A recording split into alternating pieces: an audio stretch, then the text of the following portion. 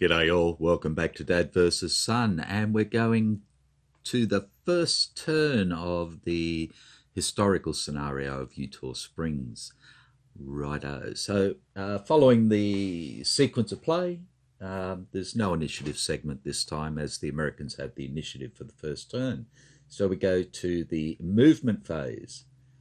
Now, there are no reinforcements for either side, so we forget about that. As we're starting, there are no disrupted or shattered or pinned units, so it's straight into movement. So what I'm going to do is just quickly pause it there, do the American movement, and then we'll come straight back. Won't be long. Rightio, so I've finished up the American move, and I've brought Hampton with the Palmetto horse and the Palmetto foot up into the forest up here to try and block off Marchbanks and his people to start with. Washington's dragoons are coming up in support along with Kirkwood and Lee's Legion of Foot. We've got the Maryland Brigade here with Pick and Sumter militia along with Brown's artillery. So a stack of 6. We have Green here with the Virginia Brigade, the North Carolina Brigade, and Gaines artillery for a stack of 6. We've got the North Carolina militia along with the South Carolina militia rifles coming up in support. Swamp Fox in the swamp where he enjoys himself, and Lee's Legion of Horse coming down and around to try and get up into this area. So that's that. The rally phase, there's nothing to happen there. Defensive artillery phase, and we have the British light artillery here, which is a 2-strength unit, has a range of 4. Has line of sight to this stack here and this stack here, and that's it. If it fires into here, then it's going to have a -1. Firing into forest or light forest. So it's going to fire up here, and it's going to try and take out Brown's artillery because it gets a +1 for that. So a 2-strength unit at range 3 is a 6.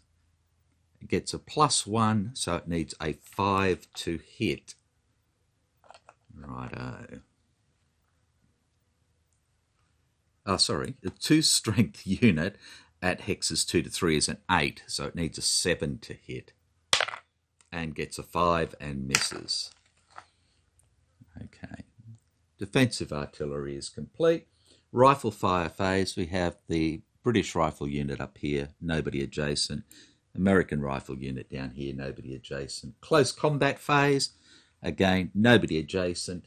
So we go on to the second player turn. And it's now the British turn. Again, no reinforcements, no disrupted, shattered or pinned units, so it's their movement phase. So again, I'll just quickly pause this and do their movement, and then we can come on back.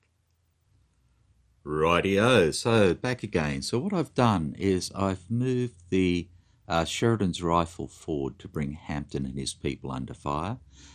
Major Marchbanks has come forward with the light infantry and joined up with the Irish Buffs to do close combat with them. The 3 loyalist units along with the light artillery have moved into the light forest here, giving them a stack of 6, helping to protect the road through. Stuart has come forward with the Grenadiers 63rd and 64th Foot to have a go at the militia here, and Coffin has come forward, the Charleston Horse and the 96th District to have a go at Swamp Fox, leaving Lee's Legion free down here at the moment. But if they can knock these back, then Coffin and the Charleston horse can also come back and have a go at them. So that's where we are. Rally phase, nothing to happen there. Defensive artillery. So we now have the American artillery phase. Excuse fat fingers. We have Gaines here. We have Brown here. Again, these are one strength units that have a range of 3. And the only units that are in line of sight are these units here. So Brown's artillery is going to fire at the light artillery. It's a range of 3, which is a 9 to hit. They're firing into forest, so that makes it a 10 to hit, but it's artillery, which brings it back down to a 9 to hit. So yeah, not very likely, but worthwhile, since that's all they can shoot at. And here we go. We need a 9 for Brown, and we get a 2. And then we have the same for Gaines, needing a 9, and we get a 1. So not much happening there at all. Right. The next thing to occur is the rifle fire phase, and we have the American rifle, the South Carolina militia rifle that can fire, and we also have Sheridan's rifle that can fire. We'll do, this is simultaneous, but seeing as they're firing at different people, it doesn't really matter. So we'll do Sheridan's first. So he's firing into here, and he's going to fire at the Palmetto foot, seeing as that is the best unit there, and try and get some in there. So again, it's a 1 strength unit firing adjacent, which is a 7, but firing into forest makes it an 8, but using his first fire makes it a 7 again. So a 7 for the British to hit the Palmetto foot and get a 4 and miss.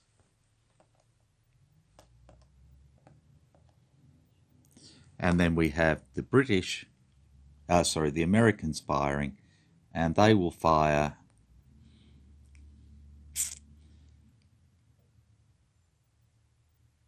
who will they fire at? I'd really like to get rid of the Grenadiers with their +2 morale, but the strongest unit is the 64th, so we're going to fire at the 64th.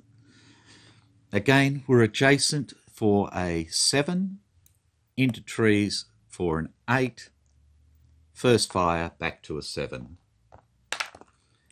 Righto, 7 to hit. Let's see if we can get the 64th foot.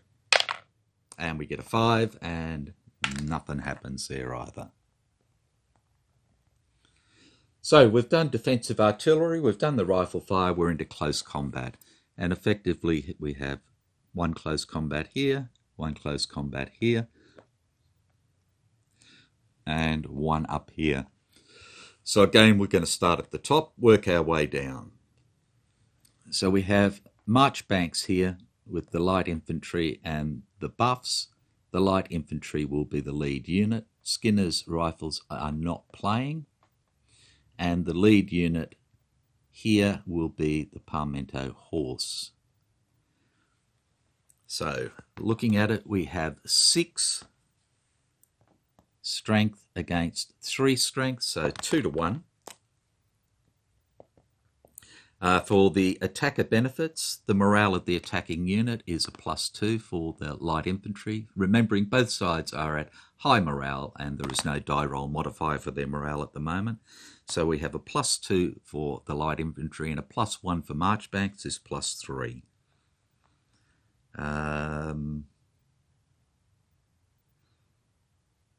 And I think that is it. Right. Defender benefits. The Palmetto horse has a 0 morale, and we get a +1 for Hampton, so that's a -1. And I think that is about it as well. So we're down to a 2 to 1 +2 for this attack. And then looking at tactics. The British are engaging with a leader. The opponent has a leader. Is flank possible? And yes, these British units could flank to here. Is withdrawal plausible? And again, they can go east, they can go southeast, northeast, they're fine. So withdrawal plausible. Table 9 for them is a die 8 roll. They get an 8, which is refuse flank.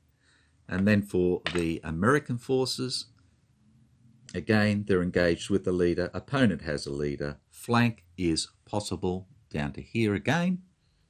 Withdraw is plausible. They can go to the west or the southwest. So again, table 9 for a die 8. And we get a 4, which is skirmish. So we have refuse flank against skirmish. That's a 0 modifier. So it's a 2-to-1 plus 2 for the attack for the British. And they get a 1 plus 2 is 3 at 2-to-1 is pinned. Okay, so we get pin marker for the British forces, and we have a pinned marker for the American forces. So that came out a lot better than the Americans were expecting. Okay, the next attack is going to be Coffin down here on Swamp Fox. So what we have is 2, 4 against 2, so 2-to-1 again. Lead unit being Swamp Fox and the Charleston Horse. So for the attacker, we have a +1 for the Charleston Horse. Morale +1 for Coffin is a +2.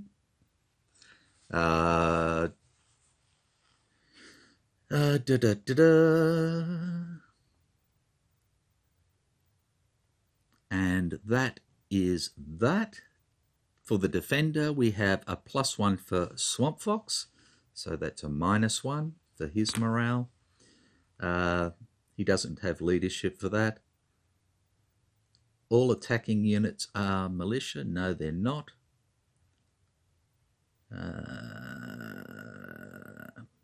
But Swamp Fox is defending in a swamp is another -1, so we're down to 2-to-1 straight with no modifier. Looking at leadership, the British are engaged with the leader. The opponent, Swamp Fox, is a demi-leader, so he's counted as that. So he is, an opponent has a leader. Is flank possible? And the Charleston Horse can come into here, so flank is possible. The lead unit. So again, withdraw plausible, and of course the Charleston Horse can go back to the east or northeast. So again, table 9 for a die 8, and they get a 1, which is withdraw. Then Swamp Fox, again, he's a leader. The opponent has a leader. Flank possible, and Swampy can come into here to flank. Withdraw plausible, and he can withdraw down to the the southwest. So again, table 9 for a die 8. And he gets a 2, which is stand fast. So we have a withdraw to a stand fast is a no combat. Righto. But seeing as it's a no combat and the attackers were withdrawing, then they all have to withdraw 1 hex. And they're going to withdraw up to here. And the reason for withdrawing up to here rather than down into here is so that we have a blocking force now to stop green coming through if possible. Righto, last attack is Stuart's headquarters with the Grenadiers 63rd and 64th Foot. So they have 6, and the Grenadiers will be the lead unit. And they're going to be going against the militia, rifle, and the North Carolina militia for 3. So we have 6-3, which is a 2-to-1. Do I want to do that?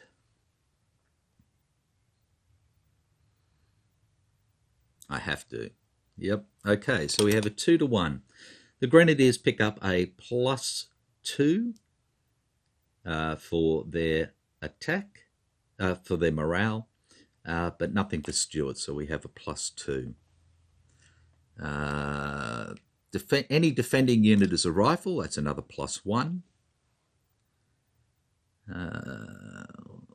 All defending are militia is another +1. And that's that. Defender benefits, we have the militia rifles on a 0, so nothing there. This is going to hurt. So no, that's it. So we have a 2-to-1 +4 at the moment. And then we look again at leadership. So the British are engaging with the leader. The opponent has no leader. Is flank possible? And the Grenadiers cannot flank. In fact, they could, because they can flank into here because there is no zone of control into the forest. So flank is possible. Is withdrawal plausible? And they can withdraw up to here, so they're good.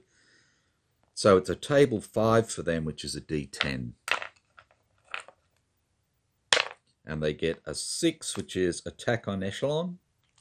And then for the Americans, engaging without a leader is withdrawal plausible, and it is. They can go west, southwest, northwest. So it's table 1, which is a D8 for them. And they get a 1, which is withdraw. So we have attack on echelon against a withdraw is another +1. So they're up to +5 at 2-to-1. This is going to be nasty. Okay, here we go. And they get a 3. +5 is an 8 at 2-to-1 is a disruption. Okay, sorry about that. Bumping stuff around. So the militia rifle must retire 3. 1, 2, 3. And becomes disrupted. The North Carolina militia must do a morale check. So their morale is a -1. They need a 5 or better, so they need to roll a 6 or better. They get a 0, so they must retreat 1. And they go back. In which case now the Grenadiers must advance, but the whole block is going to advance. So 64th will come forward, 63rd will come forward. Is that what I want to do? Yes, and the Grenadiers will come forward with Stuart. Okay. Wipe out my little marks. So we've done that. There's no momentum to gain, so resolve, momentum, close combat results. Okay, so what we have is the morale adjustment, and for a disruption, it is a -1 to the Americans, which brings them down to 13 morale, the same as the British. And that is that. So we've finished turn 1. I think we'll go straight on to turn 2. And the first thing that's going to happen is the initiative roll. So the Americans... Oh, sorry, we haven't had... Yeah, the initiative roll. So both sides have a +1 to their initiative, but the Americans would really like the initiative this time, I believe. So they're going to use their momentum. So they're now on a +3 against a +1 for the Brits. Here we go. And we get a 9, which is a 10 for the British, and a 1 + 3 is a 4. So the British are up first. And that hurt the Americans big time. So again, we're into the movement phase. There are no reinforcements. The British have no disrupted units, no shattered units. They do have these pinned units, but but they're quite happy to leave them there. If they move them away, then that would cost them 1 army morale point, and they don't want to do that. So it's going to be strategic movement. So I'm just going to pause it there quickly, have a look, and see what we want to do. Righto. So these British units up here have not moved. So we've still got Marchbanks with the buffs and the light and the rifle up there against Hampton and his mob. Delancey with his stack and the light artillery have simply moved to the rear to get out of range of the artillery fire here. Coffin, along with the Charleston Horse and the 96th, have moved to the rear, again blocking the encampment off from the Americans, and Stuart has simply moved over into the light forest to have a go at the North Carolina militia. So that's it. Rally phase for the British, no need. Defensive artillery fire. The only artillery we have here has no line of sight up here, down here, out of range. This artillery here, again, out of range, and I don't think they have a line of sight there, but they might. They do have line of sight, but again, it's a 1, 2, 3. They're firing at, which is a 9, plus the woods is a 10, so they can't fire anyway. So that's that. Rifle fire phase. The American rifle is back here, can't do anything. British rifle again is going to fire at the Palmetto Horse. So it's firing for a 7, -1, +1. So a 7 again to hit. And rolls a 3 and misses. And then we go into the close combat phase. So again, we'll start up here with Marchbanks. So we have a 6 to 3. Again, the rifle is not playing, so we have a 2 to 1. The light infantry again is the lead, so that's a +2. +1 for Marchbanks is a +3. Palmetto Horse is a 0 for its morale, so they pick up 1 for Hampton, which is a +1, bringing it down to +2. Defenders, and that is that.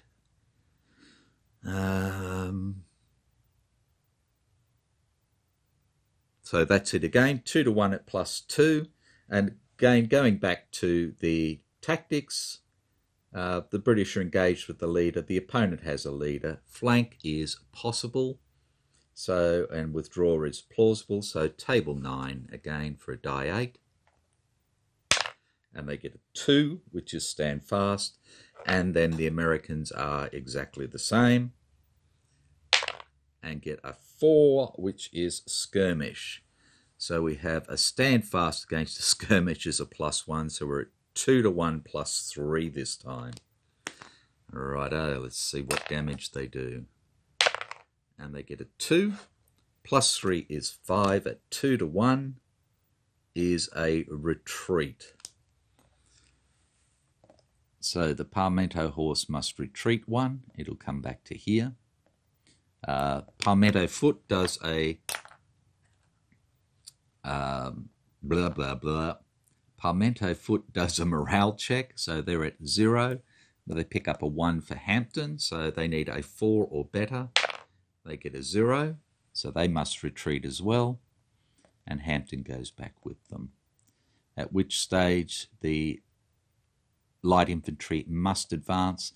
The buffs go in, the light infantry go in, and Marchbanks goes in. Which leaves us with our last one here, which is Stuart, with the Grenadiers 63rd and 64th Foot. So we have 6 to 2 again. So it's 3 to 1 this time. The Grenadiers are the lead unit, so that's a +2. Nothing for Stuart. Defending unit is militia, so that's a +1. Defender is not surrounded. Okay, defender benefit, they're at a -1 morale, so that's another +1 to the British. And that is it. So we're at 3-1 +4, and again we go to tactics. So the British are engaged with a leader. The opponent has no leader. Flank is possible.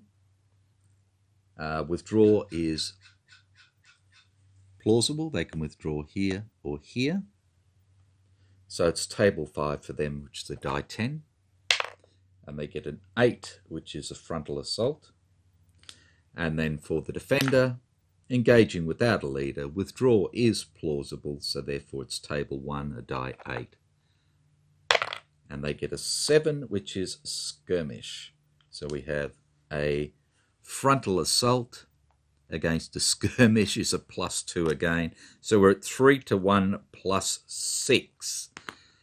Oh, I feel the pain already. Okay, and they roll a 3, which becomes a 9 at 3-1.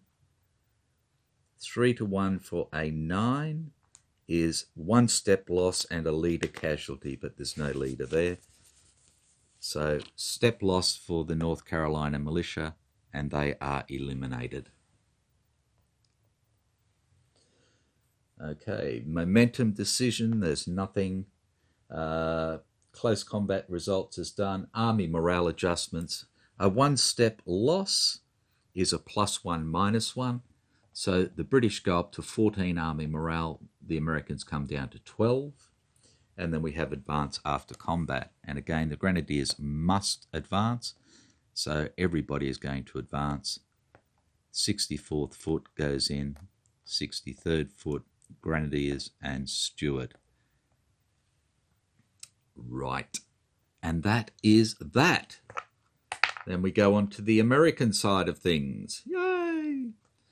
For the Americans. Okay, so again, movement phase, no reinforcements. Disrupted units may move 1 hex. And I think the disrupted rifle will move back 1. There are no shattered or pinned units this time. So we're looking at movement. So again, I'm just going to pause it there, have a look at the American movement and go from there. Won't be long. Righto. So what's happened is Lee's Legion of Horse have come down across the bridge, across the creek, into the light woods down here and aren't doing anything. Swamp Fox has come back over into here, and with the Maryland Brigade and his stack and Green and his stack coming down, Stuart and his people are now surrounded. I've withdrawn Hampton back into the light woods here, and the other two, Lee's Legion of Foot and Kirkwood, have joined him, so they now have a stack of 5, and Washington's Dragoons are in support here on the road. So that's that. Okay, so the next thing to do is the rally phase, so we need to do a morale check for the South Carolina Rifles. They're currently on a 0, so they need a 5 or better to rally, and get a 5, and they rally. Yay! In which case we get a 1 on the army morale, so the Americans go back up to 13. Righto. Defensive artillery fire. We have the artillery here, has a range of 4. 1, 2, 3, 4. Nobody's in range. Nothing is happening. The rifle fire phase. We have the British up here, the Americans down here. Nobody adjacent, so no rifle fire. So close combat. And this is what we have here. So we have the British with their 6, Grenadiers as the lead unit. We have Green here. And we'll just use the Maryland Brigade as the lead unit, because this would be a 1 and a 1. This gives a 2 anyway, so Maryland Brigade is the lead unit. So we have 3, 6, 9, 12, 14 to 6, which is a 2-1. Again, Maryland Brigade is a +2.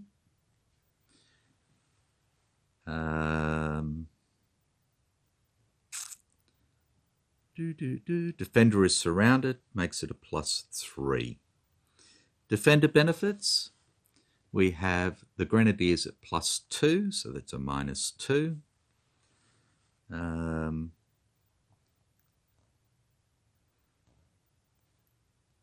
And that is it. So we're at a 2-1 +1 for the attack. Okay, looking at the tactics. Again, the Americans are engaged with a leader.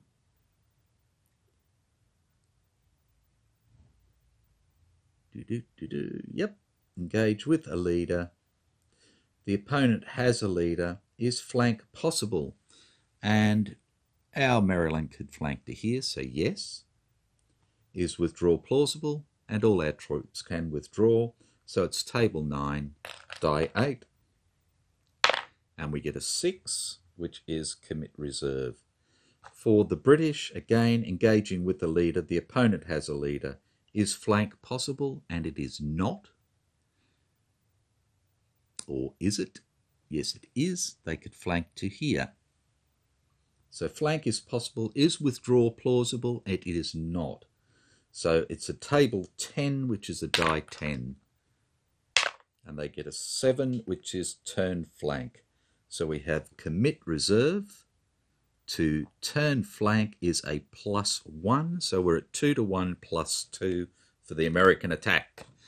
Let's see if we can do some damage there. Okay. 2-1 +2. And we get a 9 + 2 is 11 at 2-1. Is captured, attacker's choice. Ooh. Captured, attacker's choice. Now, we could get the 64th. That's the highest value unit.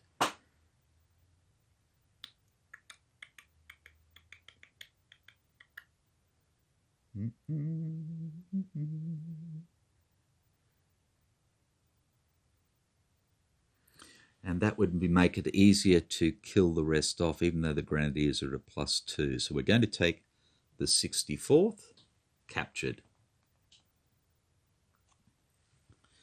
Okay, so the rest of these units now have to do a morale check. Let's see, AC. One component, If the printed unit morale is +2, also see 1274. If a unit with a printed unit morale of +2 is captured while it's at full strength, the owning player must return a momentum chip to the pool. If he does not have one, the opposing player is entitled to take one. So the British don't have one, the Americans get to take one momentum chip. Okay, then we do the other friendly units must make a morale. If they pass, they retreat 1 hex, which they can't do. If they fail, they suffer a D and retreat 3 hexes. Okay, so they must retreat no matter what, and they have nowhere to retreat to, so there's no need to roll for the morale. Simple as that.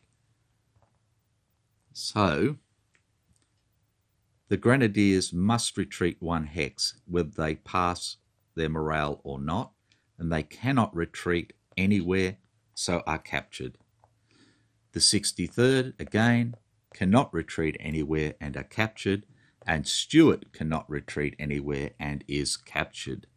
That was the bestest type of result we could have asked for. The lead unit was the Maryland Brigade. So it will advance into there. Pickett Sumter will remain where he is. So that's that, and that stays there. Okay, so we've done that.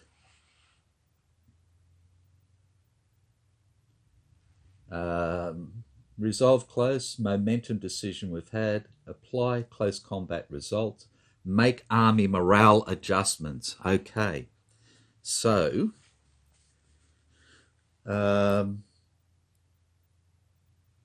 what we have then is we have the first up, the 64th captured. So capture unit, have unit captured is a +1, -1. So for the 3 units captured,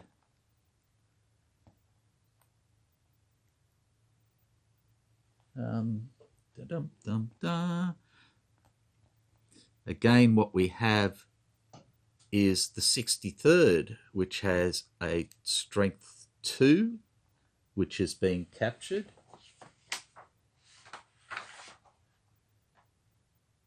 Oh, that's a printed morale is 2. No. So, well, that's okay because we had the printed morale for the grenadiers, so that still holds true. And that's what we got the morale for, not a 2-strength unit.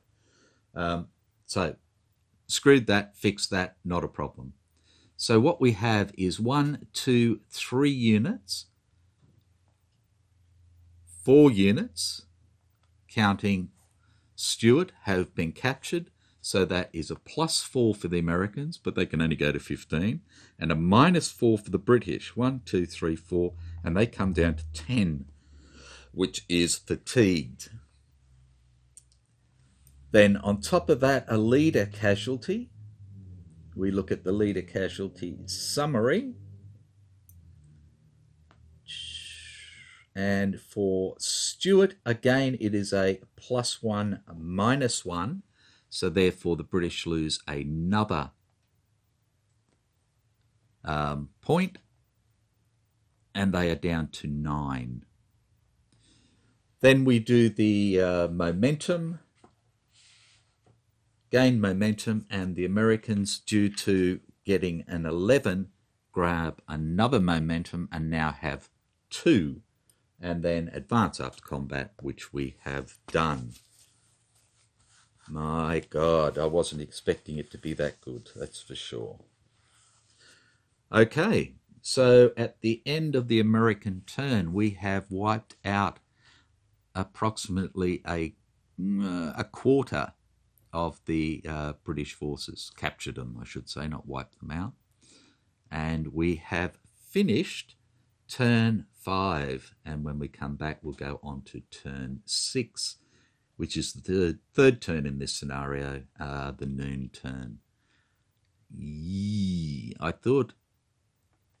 I didn't think they'd be hit that hard, but yeah, my tactical sense for the British was absolutely ridiculous. Okay, so apologies to the British, hats off to the Americans, and I will catch you for the next turn later. Bye for now.